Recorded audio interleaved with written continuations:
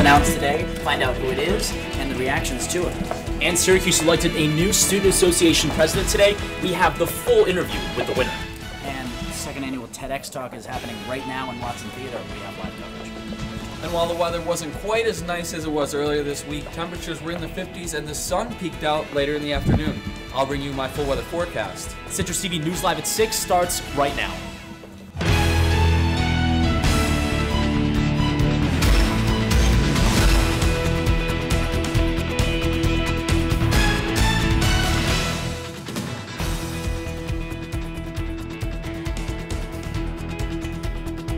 Welcome to Citrus TV News Live at 6. Today is Friday, April 17th. I'm Brian Chung. And I'm Nick Cardona. SU has finally announced the 2015 commencement speaker. That is our top story tonight.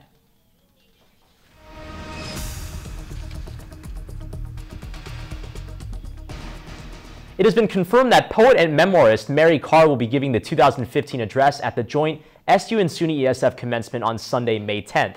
Karr will also be awarded an honorary degree at the commencement ceremony. Karr is an English professor in the College of Arts and Sciences and has been a poetry columnist for the Washington Post. She is the author of the New York Times bestseller Lit and has also appeared in the New Yorker and the Atlantic magazines. Chancellor Syverud, in a statement, says that the school is fortunate to have Karr on campus. The Newhouse School has also announced its convocation speaker. Diane Nelson will deliver that address on May 9th. She is the president and chief content officer for Warner Brothers and the president of DC Entertainment. We decided to ask students about if they knew who the commencement speaker was and what they thought about the university's decision. Here's what they had to say. I think it's great. She obviously knows the students personally, and she knows the university. She has a background, so she'll have a lot to say that's very personal to us. I kind of wish they picked somebody outside the university to give like a fresher perspective, but so I don't exactly like that, but if she's a good speaker, then I guess it doesn't matter too much. I guess that's good. I mean, it's pretty appropriate seeing as she goes here and she knows the university well, as well as students. So. Question of the day: what do you think of the commencement speaker announcement? You can answer this question by tweeting us at Citrus TV News with the hashtag CitrusQOTD.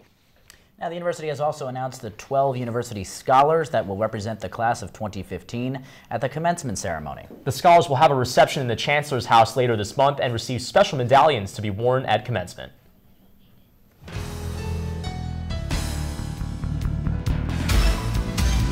After a week of voting, Aisha Sadat has been elected as the new Student Association president. Sadat will serve as president for the 2015-2016 academic year. Write-in candidate A.J.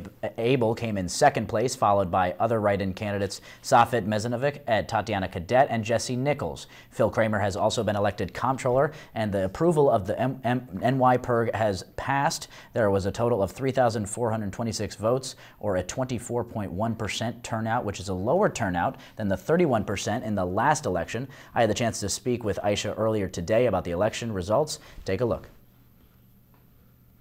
Aisha Sadat is now joining us for an exclusive interview here on Citrus TV. Welcome. Thank you so much and congratulations. Thank you. So let's get your first initial reaction to the news. I mean, I saw the picture, and you were just ecstatic. Tell me your first reactions. Janine Bogeris, who is a head of elections for this past semester, was playing a joke on me. She called me, and for the first 20 seconds of the phone call was just going on and on and on about how happy she was that we ran a clean campaign and that we drove BEM crazy because of all of the rules that we had to follow. And at the end, she was like, "Oh, and you won." So just everyone in the room was just silent for like 30 seconds, and it was just amazing. Just for us to hear that. So moving forward, I mean, the first, 100 days as the President of the United States is called, but like your first 20 days in office, what are you trying to do? What's the first initiative that you're going to put forward? Definitely finishing the heat lamps. So the heat lamps are being installed in the College Place bus stop this summer. So 7 lamps are going in there. So we're definitely trying to move forward, make sure to solidify the plans for the heat lamps in the South Campus bus stops. We agreed to putting 3 in 3 big major bus stops. So we're just trying to solidify the plans for that. Another thing we're definitely trying to do is put more money into late night programming, so like Orange After Dark, which is a program now it's only strictly being run through the Office of Student Activities. Formerly used to be run through Office of Residence Life as well, but due to funding they couldn't do so. So definitely trying to increase more programming for that as well. All right, well, we wish you the best of luck. Thank you so much for joining us. Appreciate it. SU is hosting their second annual TEDx talk with students and faculty sharing their thoughts on a wide range of topics. The event is currently taking place in Watson Theater, and Citrus TV's Jamie Weiss is outside right now. Jamie, tell me what's going on out there.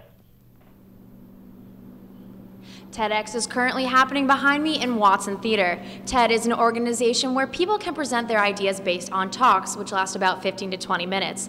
TEDx Syracuse University is in its second year right now. This theme for this year is Evolve. All 9 speakers will be talking about how they've evolved either personally or through technology. I spoke with host Erin Miller earlier about her thoughts on this year's event. I think it's great. It's a very personable way to have people share their stories and to really have an access to these professionals that we have in the city of Syracuse and not limited to campus. So this is a great event. It's free to the public. People are first come, first serve when it comes to tickets and seating. It will be streamed for free and live online, and then it will also be available on the internet later as an archived video. So I think it's a really awesome event. Brings students, faculty, community members together to listen about different ideas on how they can grow together and evolve together, especially this year. Thank you, Jamie. Now, I know that the event is happening. Syracuse is happening from 5 to 7 in Watson Theater, and it's also being live streamed this evening. If you can't watch it today, be sure to check in a couple days when they'll be posting it online. Thank you, Jamie. Now, I want to ask you a little bit about, it appears as if people are in the session right now. What's the turnout like out there? Well, currently they've filled out all of them. They're about to come into intermission right momentarily, but there's about 250 people watching, over 150 watching on the live stream, and more to come in the coming days. Thank you so much, Jamie. All right, some other campus news. The 25th annual Kid Fest took place today in Flanagan Gymnasium. The Syracuse University Volunteer Organization hosts the carnival event that brings the local Syracuse kids on campus for fun activities. Student organizations and individual volunteers dedicated their time to organize activities for the kids. The event is organized by the Mary Ann Shaw Center. And if you are looking for a fun way to celebrate Earth Day, then you are in luck. The students of Sustainability are hosting Earth Fest this Sunday at Thorndon Park, at the Thorndon Park Amphitheater from noon to 6 p.m. The event will feature live music, art installations, sustainability projects, and a whole lot of food. Earth Fest is free and open to the public. SU's annual Wellness Week is wrapping up. Citrus TV's Rebecca Boulos has all the details. With finals week just around the corner, Syracuse University had its 4th annual Wellness Week to promote healthy living. Wellness Week featured events on campus such as yoga, Zumba, and therapy dogs open to students, faculty, and staff to help them through the end of the semester. For example, with Pause for Stress, which is the therapy dog event we offer, students have always said it's relieved their stress, it's really helped them get through, kind of the tough part of the semester.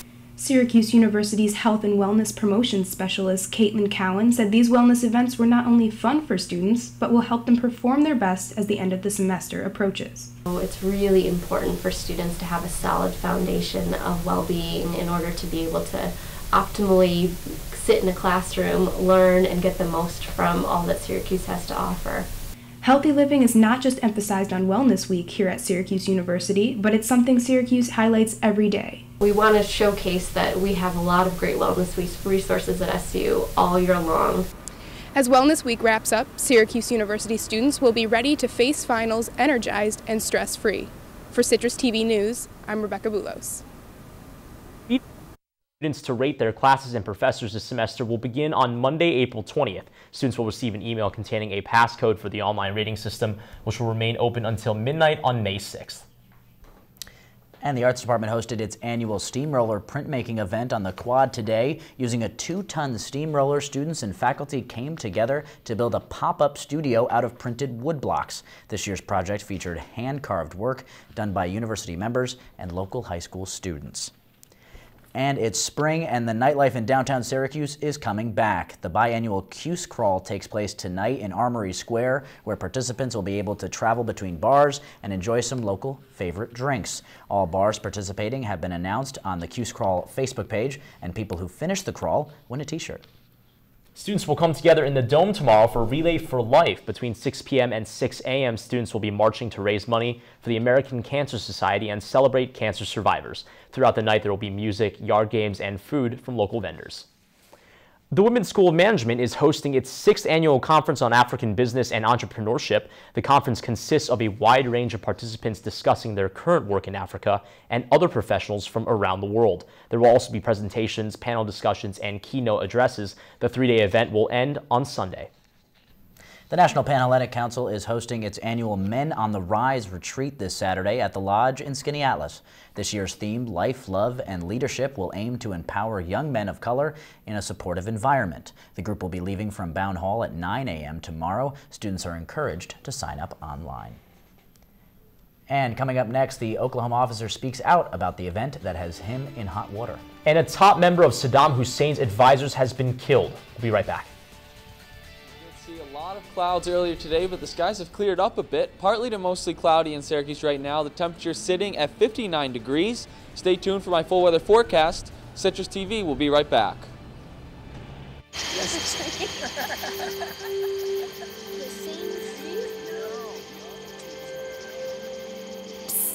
they're coming. Places, everybody.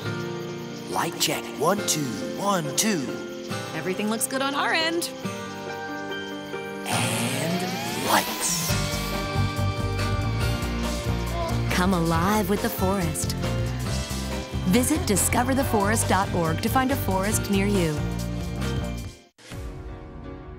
I think that Citrus TV is important because especially this year, Syracuse has been in the news so often, and we've often been there first to be able to cover that and really deliver it to the students. Citrus TV News is for our campus and our students. The great thing about Citrus is we allow students to tell their stories, and we get to listen to their concerns. Citrus is important because we cover campus news in a way that no one else really does. Citrus TV is the voice of Syracuse University, and it's something we're very proud of and a responsibility that we take very seriously.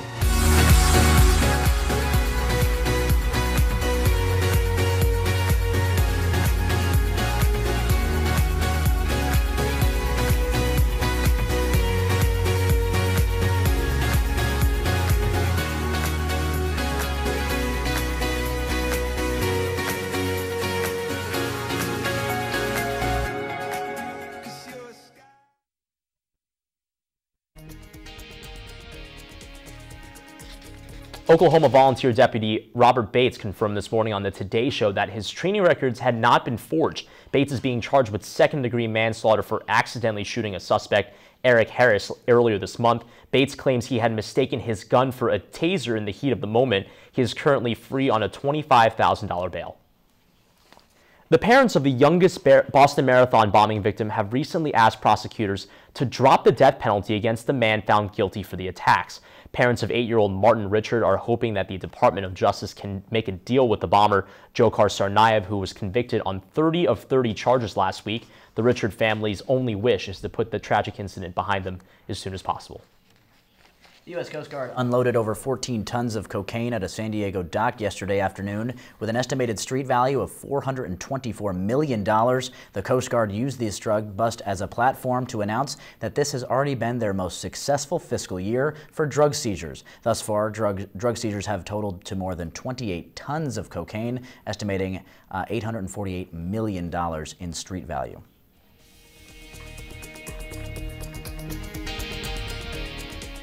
Saddam Hussein's former top advisor, Izzat Ibrahim al-Duri, died in an Iraqi security operation today. Al-Duri is the highest-ranking member of Hussein's regime to evade capture in the 2003 invasion of Iraq, and is also the king of clubs in a deck of playing cards used by the U.S. Army to identify most identified individuals in Hussein's government. And fear of foreigners is not an issue. Fear of foreigners is not an issue unique to the U.S. South Africa is experiencing severe xenophobia, resulting in the death of 5 at the port city of Durban. In Johannesburg, natives set foreign businesses on fire. Locals are retaliating to what they view as the loss of their jobs to immigrants. The unemployment rate in South Africa is currently at 25%. Saudi Arabian airstrikes continue in Yemen amid fighting between Houthi rebels and government loyalists. In Aden, one of the major port cities in Yemen, families are camped out waiting to be taken to safety by ships. With help from Saudi Arabian Air Force's pro-government loyalists have succeeded in pushing back the Houthi rebels from many of Aden's districts.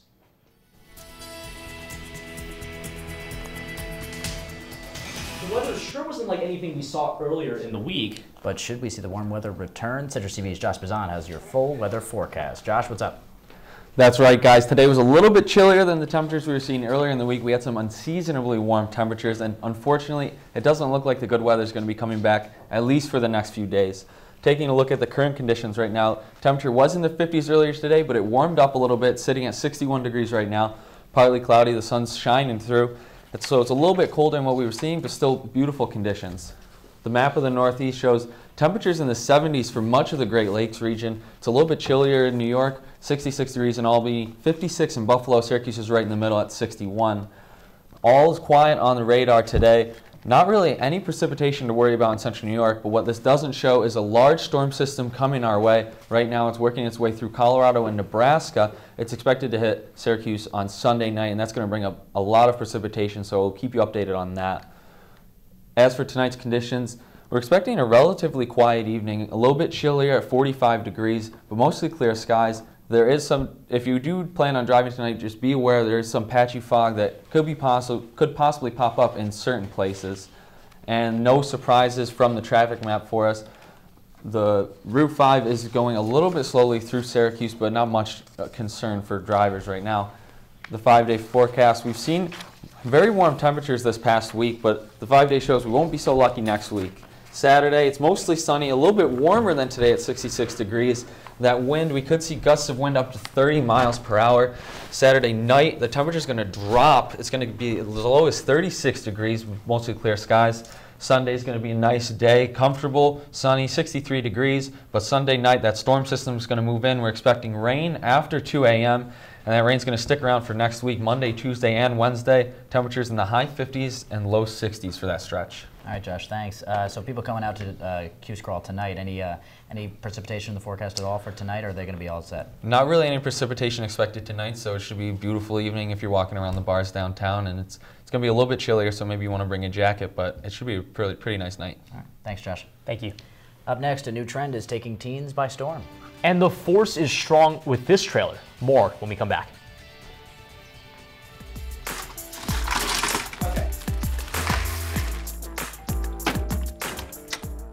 Thank you.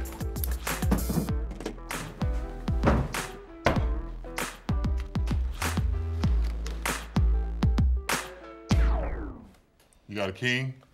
Go fish! The smallest moments can have the biggest impact on a child's life. Take time to be a dad today.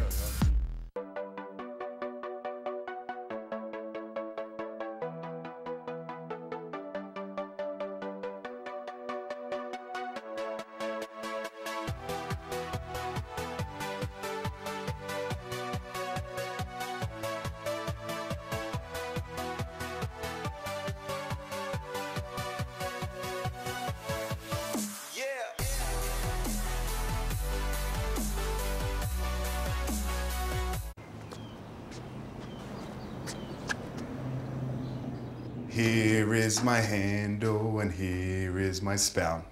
When I get all steamed up, then I shout.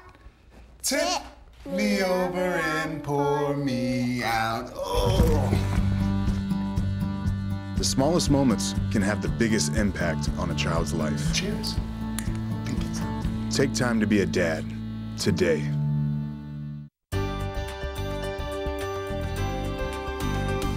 In just 1 year, the use of e-cigarettes has tripled among middle school and high school students, with the 2014 count reaching over 2 million middle and high school users. E-cigs are now the most commonly used nicotine product among this demographic. The high usage could be linked to a lack of a federal law banning the sale of e-cigs to minors. You might want to be careful what kind of photos that you're posting online.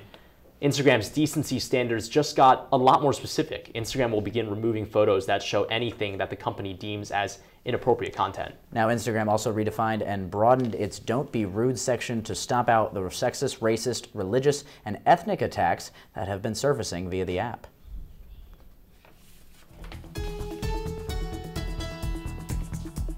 Star Wars fans, the Force is back, and it's coming with stormtroopers, emojis, and R2-D2 painted airplanes. At the summation of a viewing of Star Wars Episode 7, The Force Awakens, director J.J. Abrams surprised the small gathering with the trailer for his new film. The cast and a droid were in attendance. The movie will premiere December 18th, 2015. Coming up in sports, it's playoff time. I will preview the Brooklyn Nets and Atlanta Hawks first round playoff series and catch you up on some highlights on the first game of the Rangers and Penguins series. Also, it was opening day for the Syracuse Chiefs and they set a record, but it was not on the field. Stay tuned.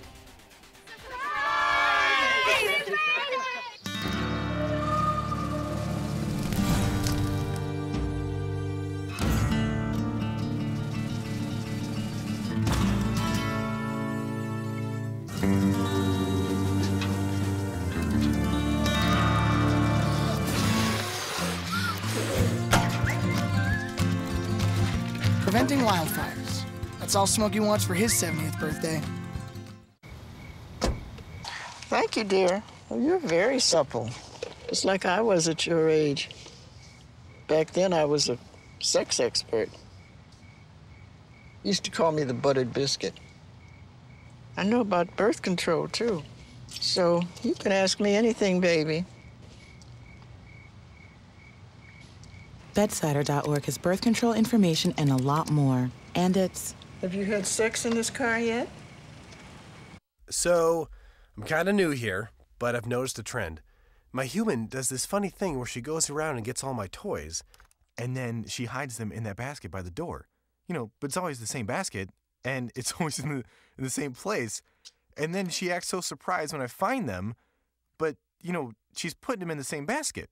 Again. It's like, hello? That's where you put it last time. You were the worst at hide and go seek.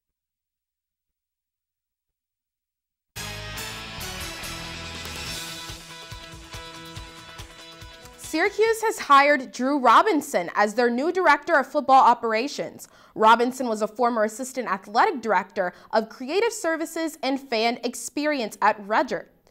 Robinson attended Syracuse University and acquired a degree in the Maxwell School of Citizenship and Public Affairs in 2007. During his time at SU, he served as a student manager of the football team. Robinson's role will consist of assisting programs, finances, team travel, and the coaching staff. Robinson replaces Steve Skarnicki. The Orange took on number 14 Louisville Thursday. The Orange cruised past the Cardinals 16-8, staying the number 8 seed in the ranking for the NCAA RPI forecast. We have Syracuse over, they completely dominated with the final score of 16-8. We have Kayla Traynor, who was a big role in the Orange's victory. She had 5 goals and 2 assists. Alongside her was Kelsey Robinson, who assisted the Orange as well with 11 saves on the defensive end of the ball, which was very key for the Orange's success. Also, a stat that stuck out was Syracuse won 18 of 26 draws, which is to the strengths of Louisville, who are ranked number 2nd in the nation in draw control. The New York Rangers faced off against the Pittsburgh Penguins in Game 1 of their opening round series in the Stanley Cup playoffs. Let's see how that went. Here we have Rangers came out swinging with Rick Nash of the Rangers slabbing shot. Derek puts up a rebound with 28 seconds into the game. Later in the first round, Rangers passing up top, and Rangers Ryan McDonald the slab shot for the goal, and the Rangers lead 2-0. In the second period, Penguins' Nick Spenalt Wright puts the puck goal, and Penguins' Blake Coleman cuts the lead at the half to 2-1 Rangers. Pittsburgh wins the face-off, and Rob Skrull with the timer. The Rangers would come up with the win 2-1. Game 2 of the New York Islanders and Washington Capitals series of the Stanley Cup playoffs will begin Friday night. The Islanders took home the victory in Game 1 and are 1-0 in the series. The New York Islanders in Game 1 did an excellent job staying away from the penalty, which was one of the Capitals' strengths during the regular season. The Islanders also got the best of the Capitals on giveaways. They dominated, only having 5 giveaways the entire game, compared to the 11 by the Capitals. Game 2 is back on the ice in Washington, with the edge no longer in favor of the Capitals. The Brooklyn Nets squeezed into the final playoff spot in the Eastern Conference and will play the #1 seeded Atlanta Hawks in the first round Sunday. The Nets finished the season 38-44 and will face a very good Hawks team. The Nets are playing a team that finished the regular season losing their last 3 games. The Nets are, on the other hand, they made the final push at the All-Star break to make it into the postseason. The veteran leadership of Joe Johnson against his former team will play an important role in how the Nets will be able to quickly adapt to the high-volume perimeter shooting by the Hawks.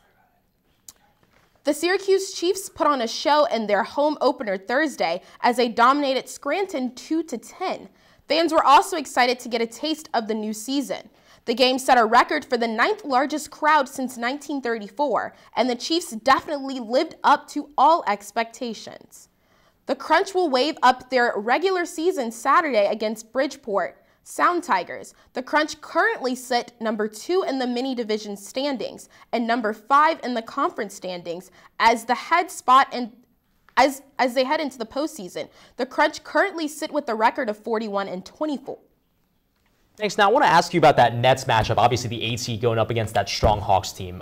Who do you have in the first game, at least? I would think that the Hawks would keep their 1 seed and obviously put on a show, but I think the Nets could steal 1 or 2 games from the Hawks, just because the Hawks, at the end of the season, they struggled a tremendous bit, losing their last 3 games. So it's definitely going to be a battle to the end. All right. Well, thanks so much. We'll just have to keep watching. We'll be right back. My family's lived in this neighborhood for years. Oh, we have a question. Recently, things got so tight, we had to go to our local food bank for help. I lost a lot of sleep worrying about what the neighbors might think. That is until I saw them there, too. How'd I do, Steve? A little stiff. Could have done a little better. What? Come on. You know, I have an Academy Award. Yeah, but not for playing me. Play a role in ending hunger. Visit feedingamerica.org/hunger and find your local food bank. I grew up in the housing projects of Cleveland. I didn't even know that life could be any better than it was. Education for me has been a way to get away from the agony of what was normal life. I want to be able to impact the community, not just look back on where I came from, but to reach back to where I came from and pull some people up with me. My name is David, and I am your dividend.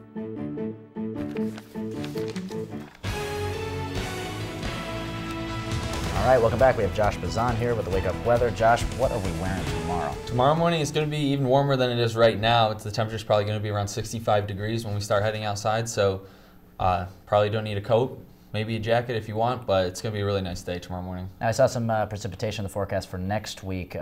What's the accumulation look like? There's going to be a lot. It's a pretty strong storm system right now that's working its way, so it's going to be quite a bit of precipitation on all those days. So it's going to be a lot of rain to worry about. All right, Josh, thanks so much. Now, DRB, I want to ask you about that matchup between the Islanders and the Capitals. Who do you have in the next game? I think the Islanders will continue their momentum. I think that the Capitals obviously messed up in their first game when they had home ice in their advantage. And this game, obviously still in Washington, I just feel like the Islanders are gaining the momentum and it's going to carry them through this series. So we'll see, though. Thanks so much.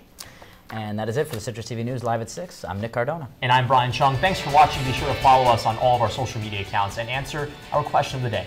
Have a great weekend, Syracuse.